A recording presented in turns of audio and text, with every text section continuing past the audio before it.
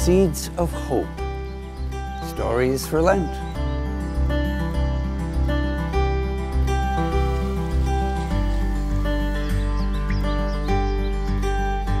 In the story seeds that are the Gospels, we find Jesus' beautiful teaching on the greatest commandment. It's here that Jesus tells us that the first and greatest of all the commandments is to love God with all our heart, with all our soul, with all our mind, with all our strength.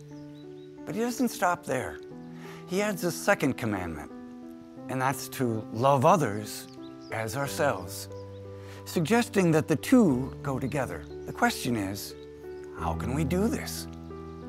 How can you love God with all your heart and love others as yourself?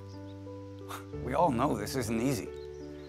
To help answer this, I look to someone whom I believe was one of the greatest examples of love that I've ever known in my life, St. Mother Teresa of Calcutta.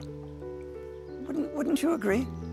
She was a woman who truly was a living saint because she loved God with all her heart and loved others every bit as much as she loved herself. How did she do this? I was privileged to meet her on several occasions and to speak with her. I heard her explain this very thing. She told us that every day and all throughout the day, she prays to God, "Give me your heart of love." She believed, she truly believed, that when she shared that love with others, she was sharing love with Jesus himself. As part of my Jesuit training, I worked with the Missionaries of Charity for one summer in Kathmandu, Nepal, and later in Calcutta, India, at a home for the dying. There I witnessed firsthand how powerful this love in action can be.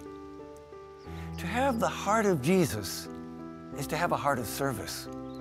To love Jesus, we must love others. When we love others, we fall more deeply in love with Jesus. It's as simple and as difficult as that. This Lent, let's pray to Jesus to receive his heart of love, and your life will never be the same. It will be filled with his life, his love, and his joy. Amen? Amen.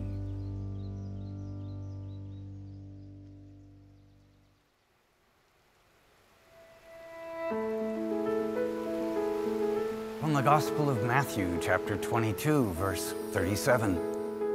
Jesus said, "You shall love the Lord your God with all your heart, with all your soul, with all your strength." Watering the seeds. Who are the people you know you could do a better job of trying to love? What are some ways you will try to enable yourself to love the people you mentioned above?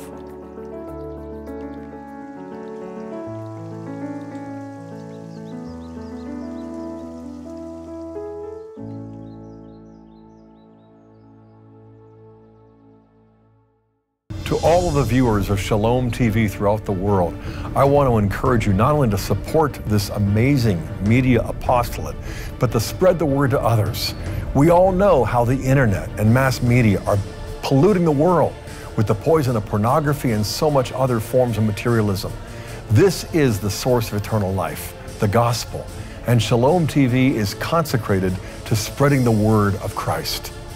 Thank you. Shalom World, God's own channel.